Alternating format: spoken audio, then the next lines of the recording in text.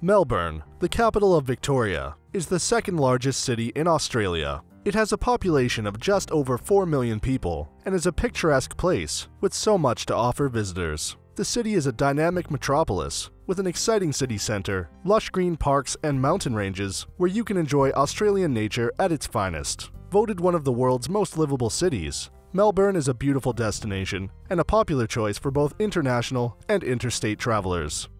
Before we get into the top 10 things to do in Melbourne, we've included links in the description to various discount codes and links to resources of things to do, so make sure you check those out. At number 10 is the Dandenong Ranges National Park.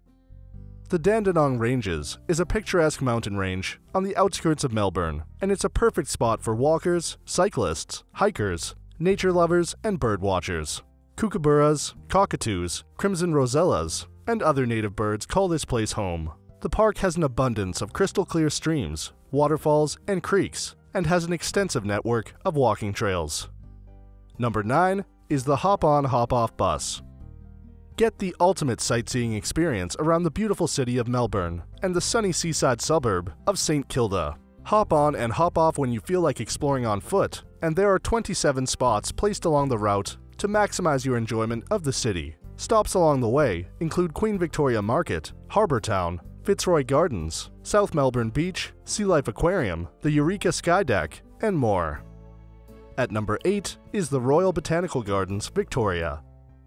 The Botanical Gardens are a walking distance from the city centre and offer an oasis of calm, peace, and greenery just outside of the urban bustle. They extend across 36 hectares that slope to the river with trees, garden beds, lakes, and lawns. With more than 8,500 plant types, a mix of Australian species and non-native, the gardens are a popular spot for visitors. Number 7 is Melbourne Zoo.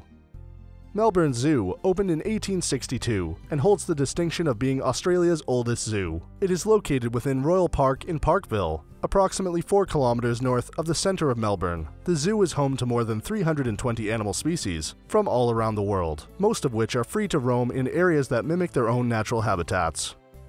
At number 6 is EUREKA Tower SKYDECK.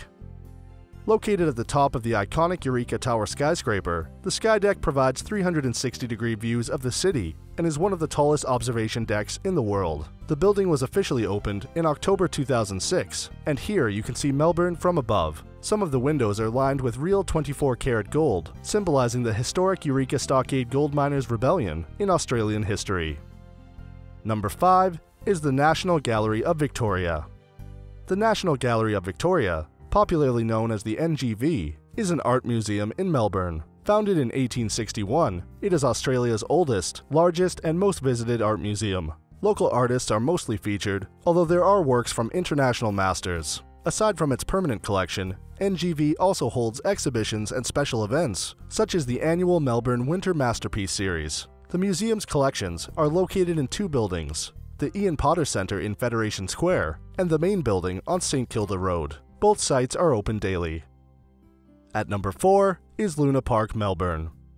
Melbourne's Luna Park is a historic amusement park located on the fresh shore of Port Phillips Bay in St Kilda. It opened on the 13th of December 1912 and has been operating almost continuously ever since. The park, known for its perimeter roller coaster and giant ornate carousel, both give a taste of what theme parks of the past must have been like. The Luna Park itself is free entry and you only pay for what you ride. With such a rich history, this site makes it worth visiting in its own right.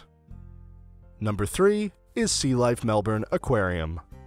The Sea Life Melbourne Aquarium is a Southern Ocean and Antarctic aquarium in central Melbourne. It is located on the banks of the Yarra River, beside and under the Flinders Street Viaduct. The interactive multi-level aquarium houses over 10,000 aquatic animals, including seahorses, rays, and saltwater crocodiles. Visitors can spend hours exploring underwater exhibits across 11 themed zones, from shark spotting at Shipwreck Explorer to watching cheeky penguins dive into the water. At number 2 is Werribee Open Range Zoo. Werribee Open Range Zoo is an African-themed zoo in Werribee, about 32 kilometers southwest of Melbourne. The zoo offers a unique opportunity to experience an African adventure and encounter the magnificent animals of the African savanna. The 200-hectare property is home to some of Africa's most iconic animals, as well as wildlife from the grasslands of Asia, North America, and Australia. It's a great place to keep younger travelers entertained, and with African-style safari tours, also a lot of fun for wildlife-loving adults. And at number 1 is the Melbourne Star Observation Wheel. With its striking scale and innovative design, the Melbourne Star is an iconic feature of Melbourne's waterfront precinct. A spectacular LED display transforms the wheel into a giant, glittering kaleidoscope of color as the Melbourne Star glides on its gentle arc through the sky.